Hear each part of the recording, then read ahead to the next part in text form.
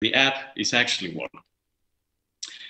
The second challenge is actually to ensure that different systems can recognize consistently the same student so that we don't get confused. And here I want to show you this diagram, and I heartily apologize for bringing this up. I know looks complicated, and it should be intended for, you know, the advanced webinar for those of you who have a PhD in Erasmus without paper. But here, what I want to point out is just the fact that with all these universities exchanging student data, what we want to make sure is that the same student is recognized in all the universities. There is no confusion. So the student going from the University of Porto to Ghent University to Warsaw can be consistently recognized as the same student. So even if there is a student that is very similar to that student going abroad on mobility, we can tell them apart, even if they are identical twins by birth. So there should be a unique way to identify them electronically. And finally, the third challenge is a forward-looking one.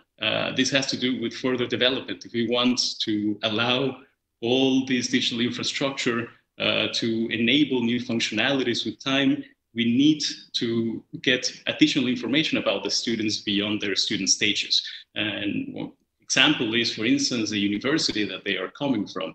And here, I think the easiest example is we have a university, right? A student there who's very excited about going abroad mobility, bouncing around all the time, wants to know where to go. And he's also, or she's also pretty excited about using the Erasmus app. And I'm getting some annotation requests. I'm going to move them to my other screen. Please keep on annotating things. Oh, okay. I suppose I'm going to prove it.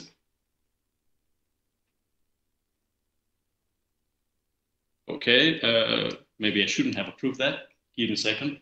I'm going to stop the annotation, and I'm going to go back to my screen with the bouncing students. I don't know how that is happening, so I'm going to ask you to, in the meantime, just write it down on paper so that then you can get back to us. Then I'll figure out how to mute those messages or block them so that all of you don't have to see them as I move along with the presentation.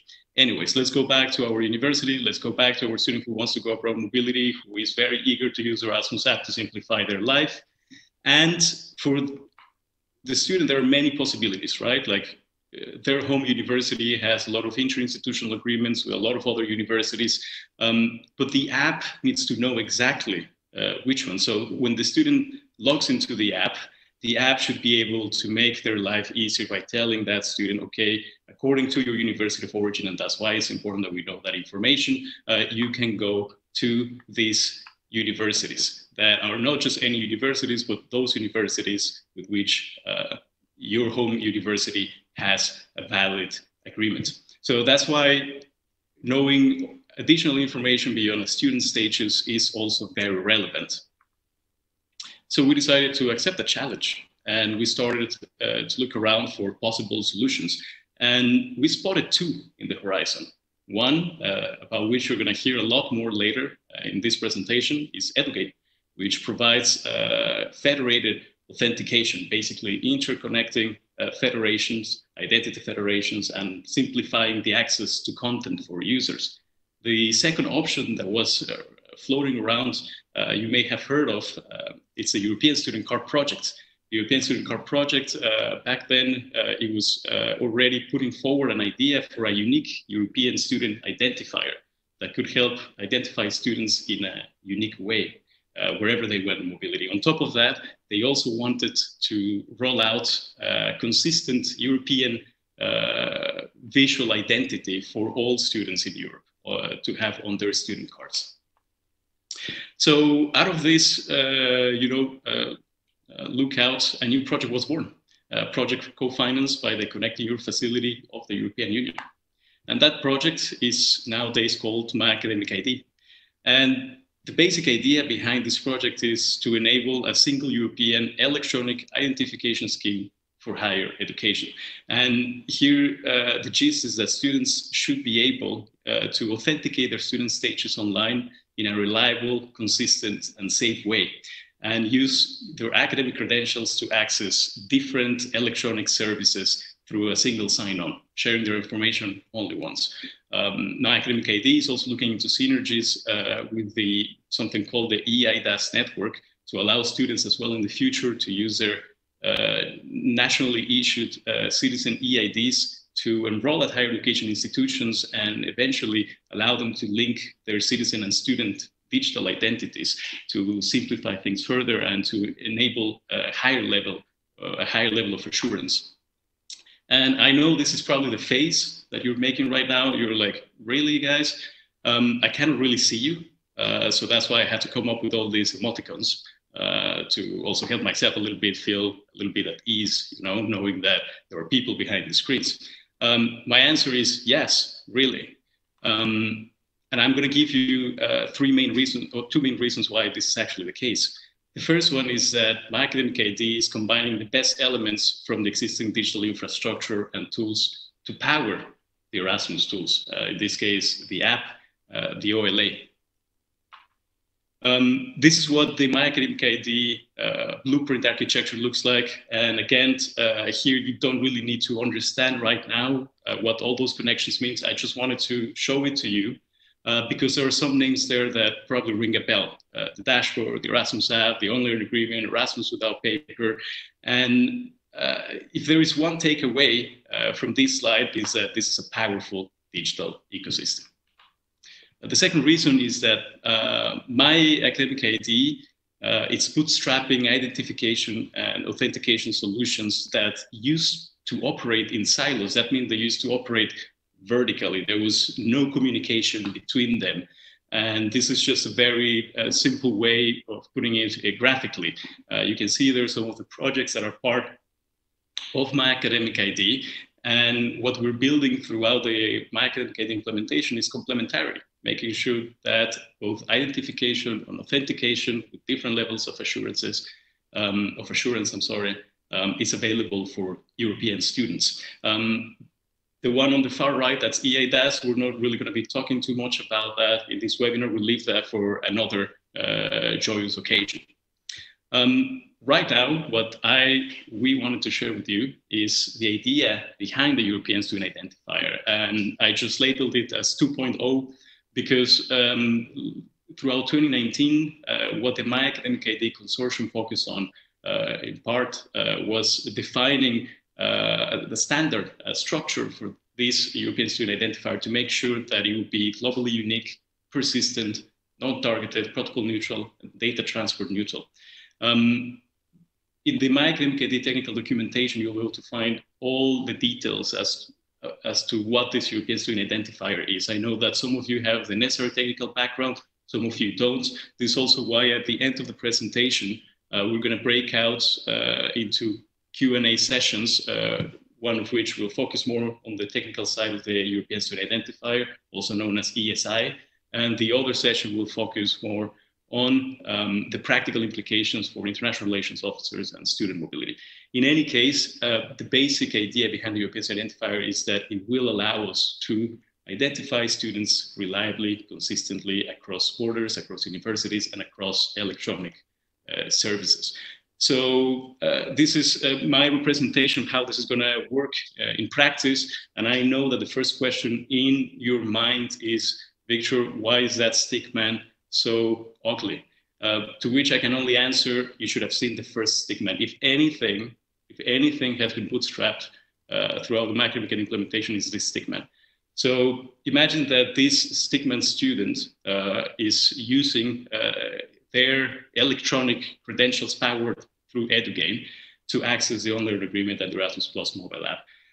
Thanks to EduGain, a certain student information will be communicated to those tools in a reliable way, including the last name, the last name of the student, the institution where the student studies at the moment, the email of the student to enable communication with them, and the European Student Identifier.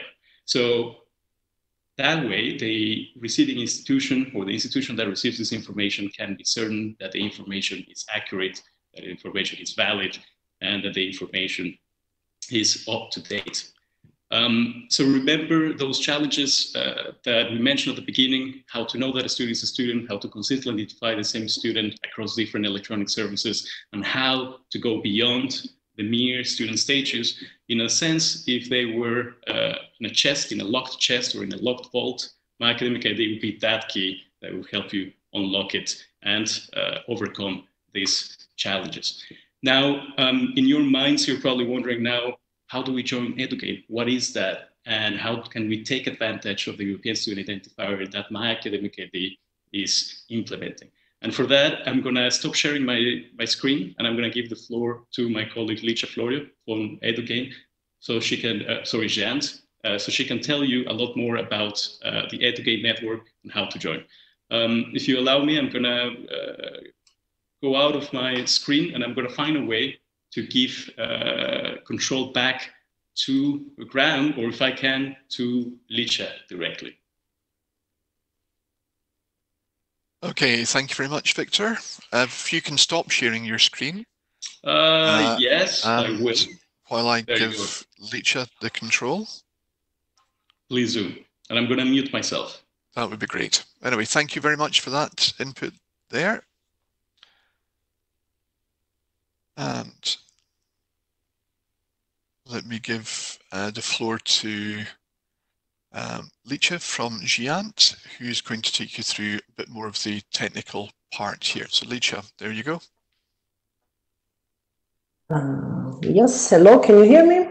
Yes, we can hear you. All right, I'll go on. Okay, I think this works well now. So we're not seeing any sharing at the moment. Oh, really? It says you are sharing your PowerPoint. I can see it. Okay, sorry, I've got it here. Yes. Okay, great. Sorry. Okay, no, it's okay. It's good to double check to be sure. Great. Okay, thanks, Victor. A very good overview, actually, what we are doing. My name is Licia Florio, together with Christos Kanelopoulos. We are the GEANT counterpart in My Academic ID project. So Victor gave already the bigger picture, what we are doing, why we are doing this, and where we want to be. I would like to really briefly go over the how we are going to deploy in the My Academic ID schema.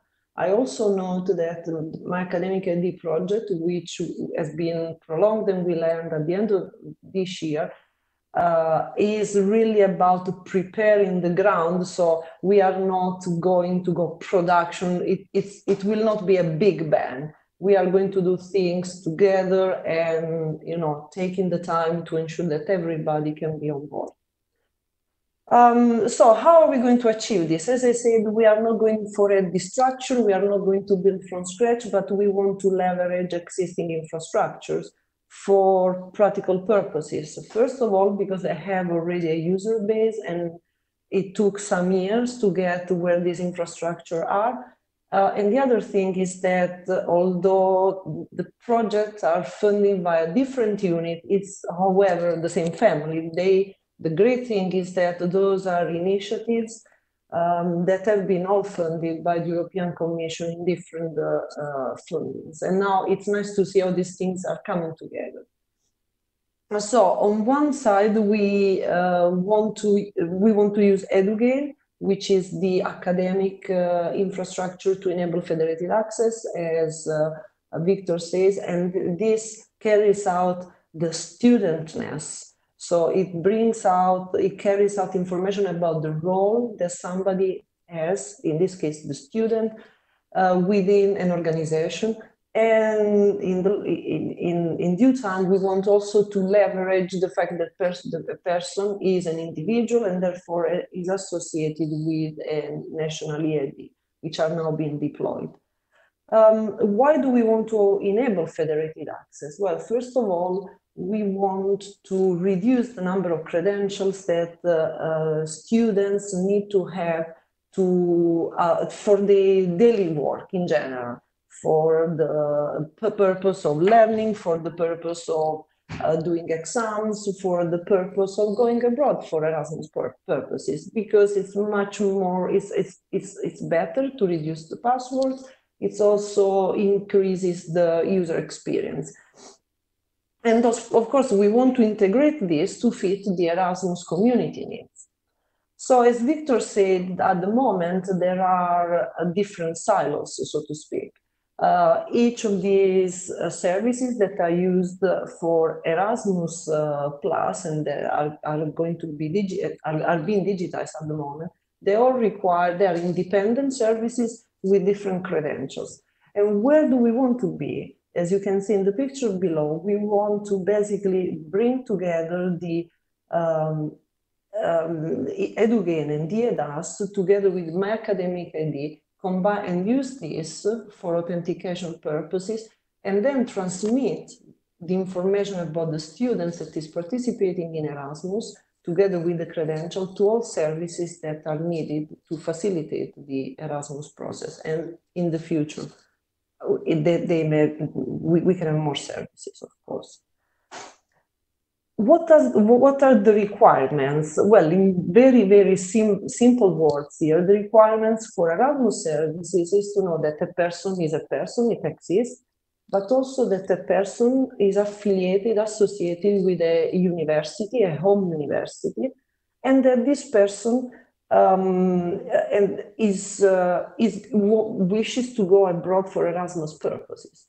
On the other hand, we want to be sure that the same person is recognized when the person tries to access multiple services. Of course, it would be really not desirable if I try to access the app and then access another Erasmus application, and all of a sudden I appear as two different users.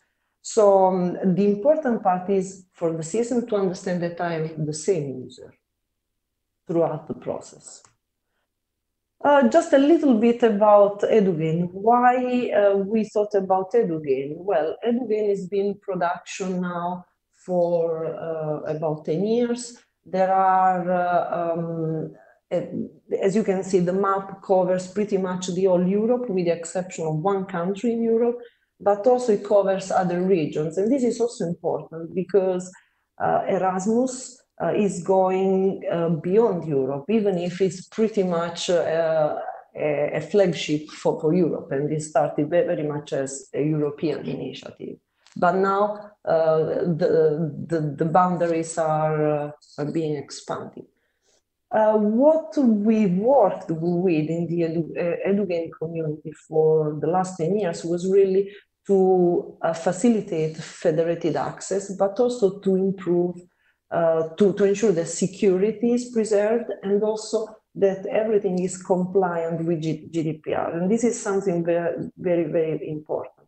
What we're really trying to do is to limit the number of information that are disclosure to a service to what is essential for the service to be able to function.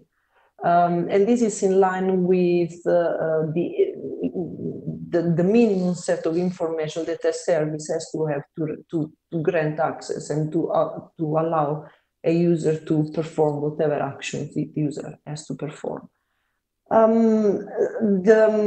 We notice also that this makes things really much nicer for the users because they can access more services, and also helps institutions because in some cases an institution doesn't have to have yet another contract with the same service if the service is already available in EduGAIN and contractual arrangements have been made elsewhere. How do I know that my institution is in EduGAIN? I think if you're using federated access, and most likely you are using EduROM also, you are also in EduGAIN. So I think you do know if you are participating in a national federation, at least if you are in charge of the IT system and if you deal with the enrollment of students. But if you don't know, there is a map and there is an URL here. The slides will be online, we'll share the URL where you can access them.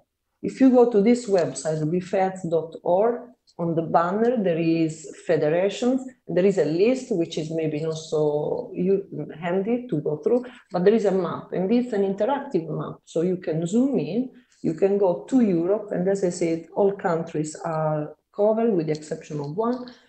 And you can see where your country is, find your country, find your federation, and see if your institution is there. So if your institution is in EduGAIN, okay, you will think, okay, great, I'm there, so everything is good, which is true, everything is good. But what we are asking here, as Victor presented, in the context of my academic ID, in order to be able for services to recognize the same users and give the good experience to the user, we are using the European Student Identifier. And this is not a new concept. There was already the concept of the European User Identifier. We just evolved this to a new version. And in this new version, we use the SHAC personal unique code.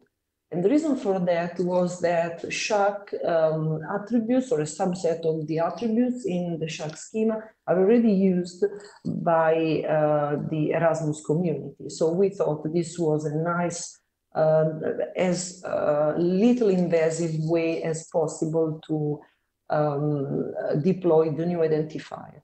So we asked the institutions to deploy, to release, to populate the SHAC personal unique code in the way that is indicated by the specifications that are here, but again, you will get the URL online, so that the services, the Erasmus services, can get the information about the users, but also the fact that the user is in fact participating in the Erasmus project. Okay, what if your university is not, your institution is not in EduGAIN? What's next? Well, first, there is no need to panic, because it could be that your institution is still participating in a federation. It's just not, but the federation has not released the information via EduGAIN. If you are in Europe, as you can see, things look pretty good, because we have got things pretty much covered.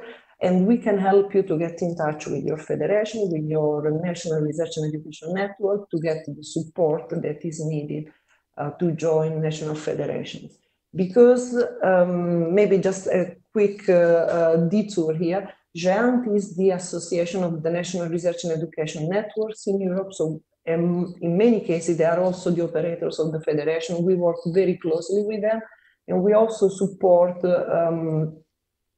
training if the NRNs wish to get some help on our side. So there are possibilities here. What type of support you will be getting?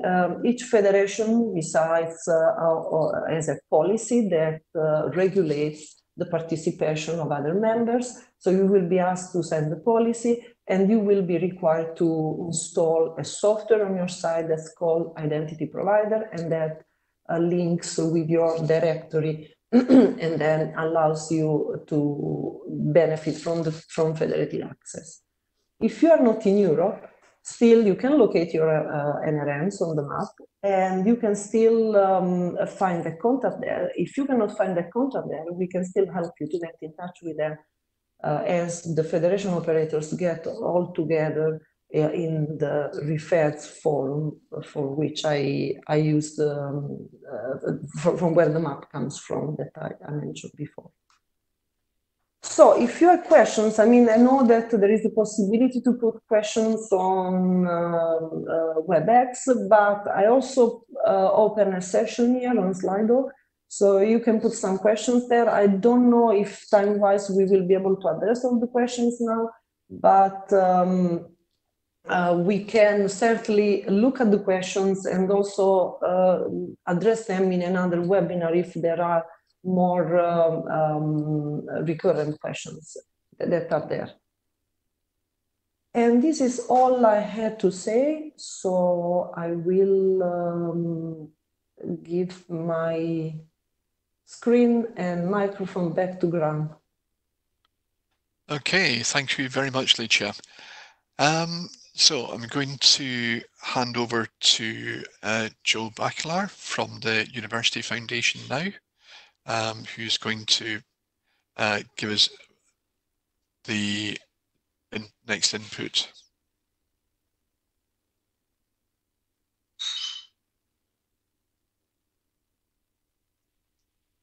Okay, Joe, so coming over to you. Good morning, everyone. While I get my screen up and running, big thanks for the colleagues that preceded, because truth is they've done pretty much all of the work in terms of explanations. My job here is to try to wrap up a little bit with some conclusions. Graham, can you see my screen by any chance?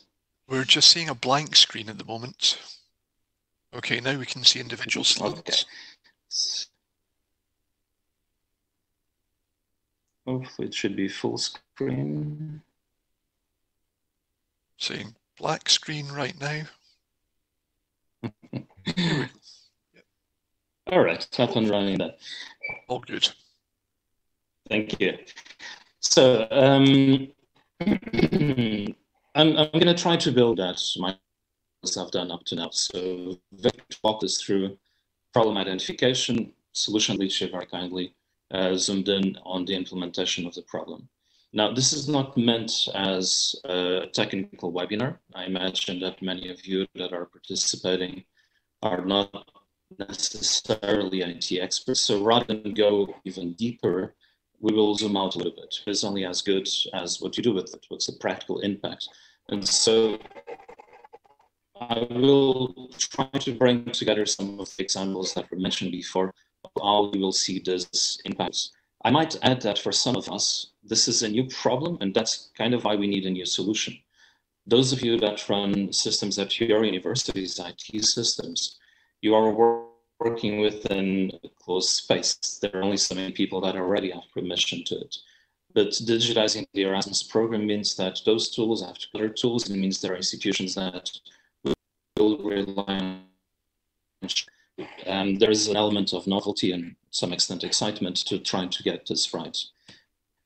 I talk about excitement because I actually think that when you leave all of the technical work aside, it becomes more interesting again, more fun, because it's about challenging your imagination of how you can put this infrastructure to good use.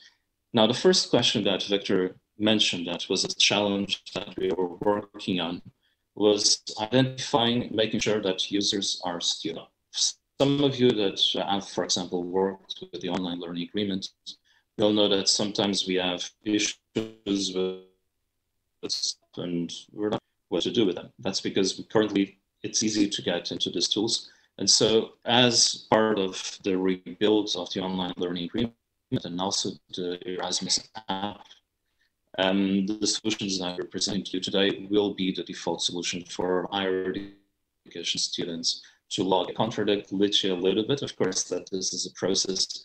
And of course, it doesn't happen overnight, but we do urge you to get in touch with your IT teams and make sure that you have the capability to use these tools. That's already the case for maybe 80% of the European student population, but we don't want to leave anyone behind. And there's no reason, it's not about cost or complexity, why anybody else should run into issues. So the users of the system will be, as was pointed out, it will be a student population. Obviously, I'm scoping my remarks to either topic of today's webinar. If you look into different sectors of the Erasmus program, you can have necessarily different solutions that are adapted to the respective populations. I see that my sound is a bit rubbish. I apologize for that. I'll approach the screen a little bit more and keep me posted whether it helps. Sorry for that. A second point has to do with what was mentioned, the once only principle. Now, there's nothing wrong with going to a website and having to identify yourself or to identify your university and so on and so forth. But every time that we cannot do this in an automatic manner, we essentially risk creeping in. And so what we will see in the near future already is that we can recycle some of this information to make it feel Okay,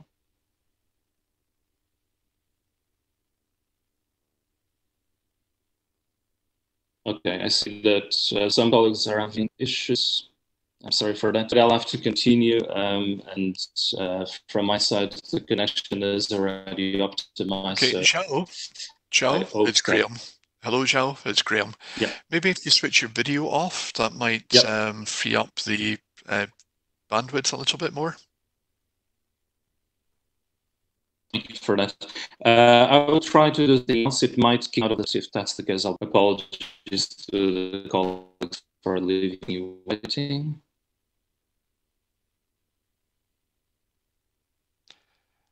Okay, well, whilst Joe is trying to reset himself, then just to remind you, we have a breakout session coming up, where if you've got any questions on the technical side or on the more operational side, then if you want to go into, there'll be one room for IT specialists and one room for the mobility coordinators. And if you choose which one you want to go into, and then you can ask your questions directly to the presenters in that room. So, Joe, how are you doing? All right. Should be back better a little bit now? Yes, much better quality. So far, so good. And you're still sharing your screen. All right. Brilliant. That's good. So sorry for that. Would you guys want me to go back 1 or 2 slides, or shall I just carry on? I don't know how much we could get through. I think Generally, sorry for the issue with the bandwidth. Go back at least 1 slide. Very good. So I'll slide rather quick. Thank you for letting me go back, because this is actually an important point. What I was saying in this slide is that this links with what Victor mentioned as the first challenge that we encountered, having a well-defined student population.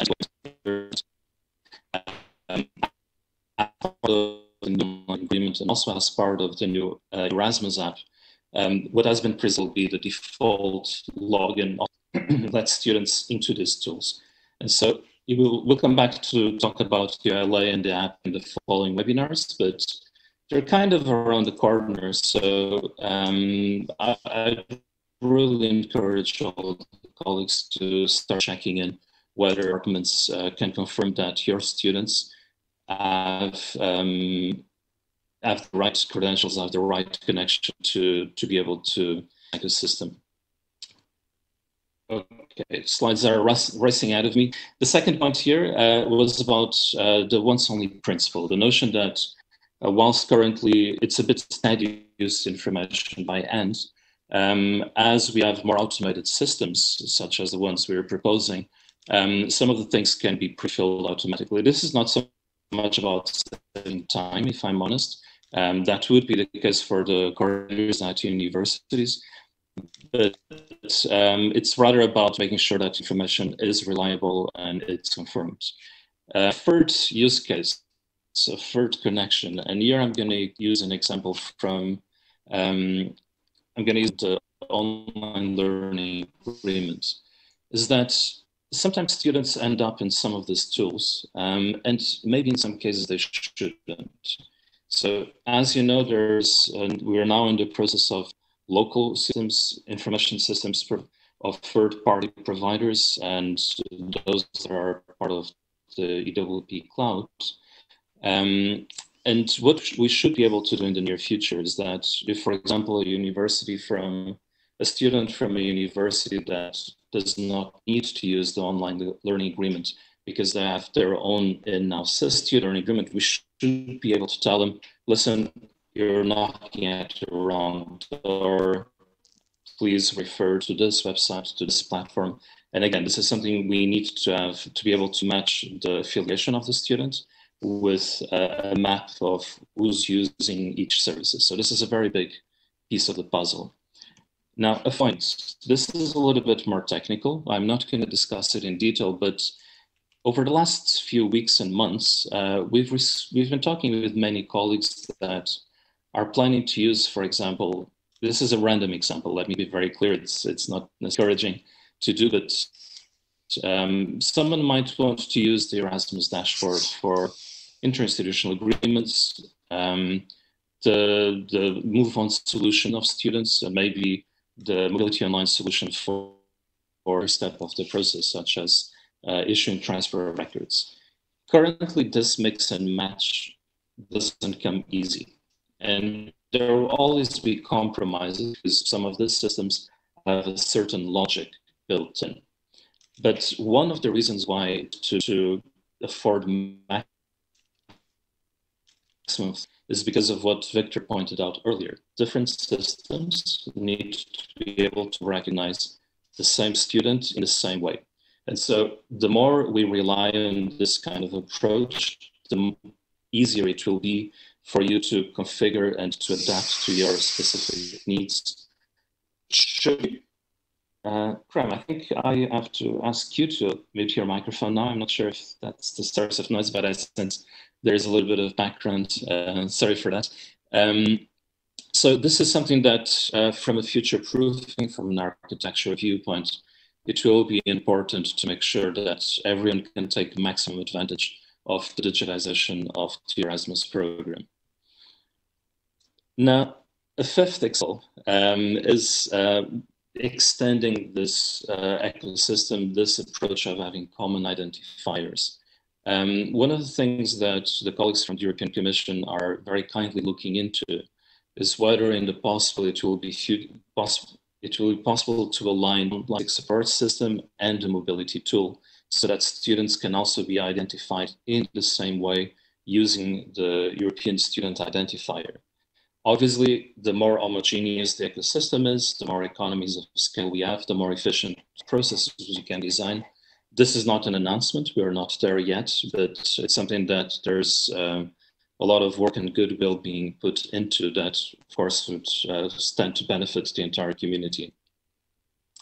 And now I start wrapping up with examples that are a little bit further into the future, but that help us focus our minds somewhat. So one of the scenarios that we've discussed in several conferences and several workshops with some of you would be about the possibility that in the future, when a host university issues a transfer of records, and this transfer of records is sent to the home university through EWP, that the student could automatically receive a copy of this document. They're also an actor in the process.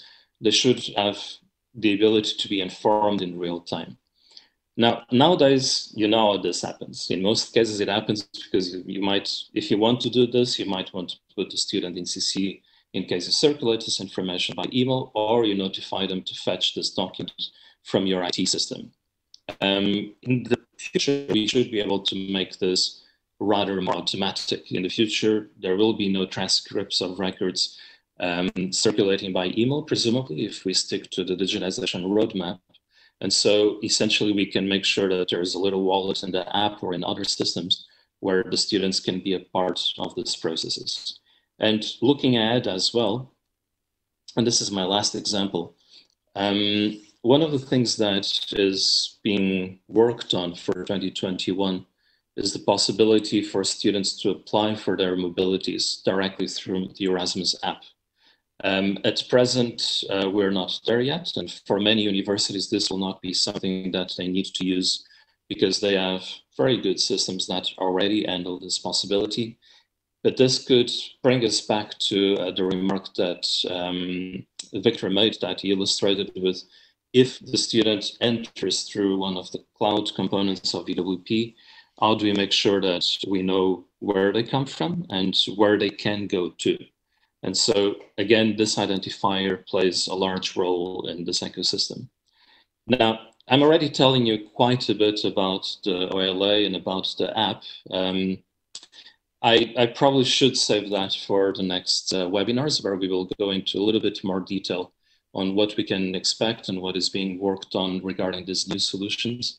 Perhaps I would add that later this year, in late September, beginning of October, there will also be a round of workshops carried out in different languages about the European Student Identifier in greater detail.